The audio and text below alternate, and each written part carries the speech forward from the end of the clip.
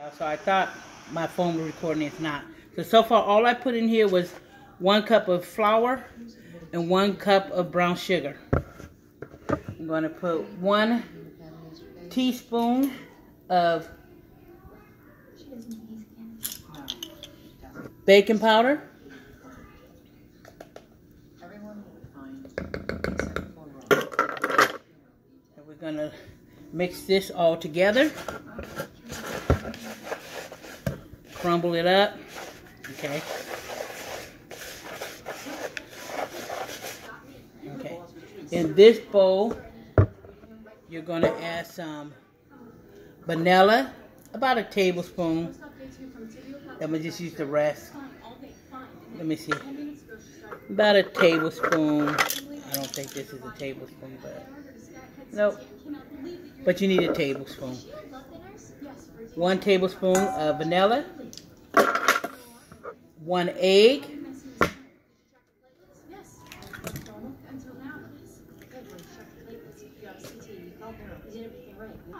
Okay, hold on. I'm going to pour this in here because I'm going to need this. Okay. I'm going to need that for something else. Okay, so now we're going to whisk your eggs and your vanilla.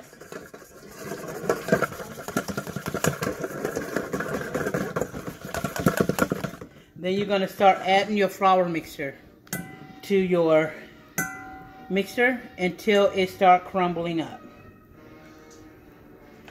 You want this to be crumbly. Need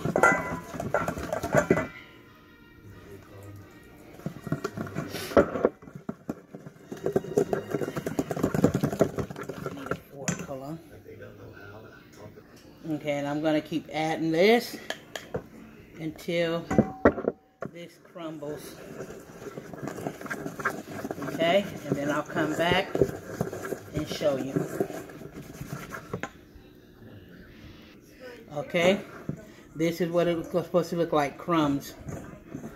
Okay, now in this bowl, you're going to take your apples and you're going to take them out of your juice. I usually save my juice. So for a peach cobbler or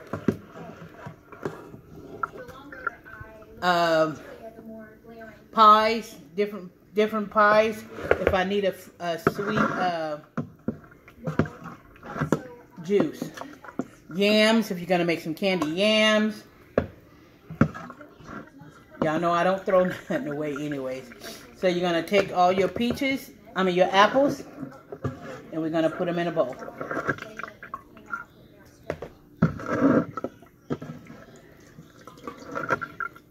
Okay.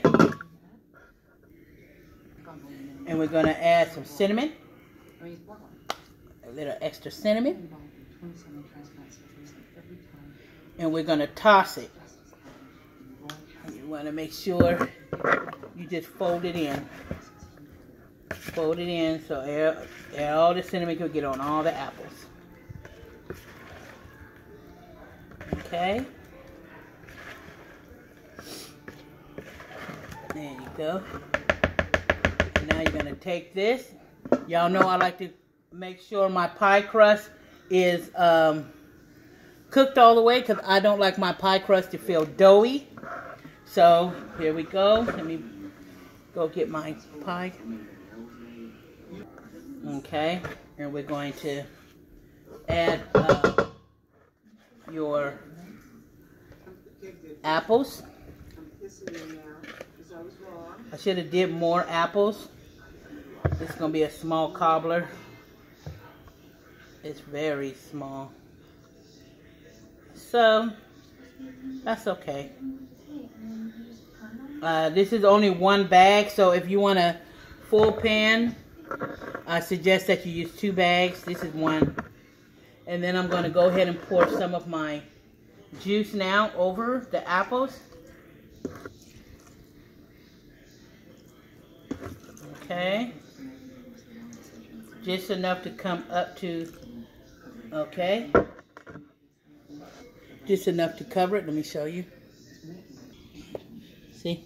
Just enough for it to come up to your apples. Okay? And now you're going to take your mixture and we're going to cover up your apples. Okay.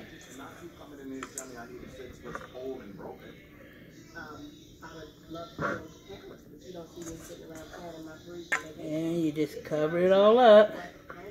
That's your... And then I'm going to go ahead and throw this in the oven. 350 for about 1 hour. You're going to take about 3/4 cup of butter. This is real butter. And you're going to pour this over your brown sugar. Okay.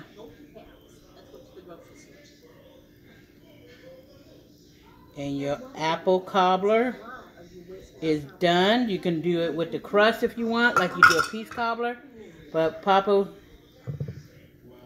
I love peach cobblers, and the house does, but Papa's not a peach person, but he loves his apple pies and apple cobbler. So since I'm doing this for our anniversary, I decided to do an apple cobbler. And I will show you what it looks like when it comes out the oven. But that's what it looks like for now. You can also top it with more cinnamon if you like. No wrong way, no right way, just your way.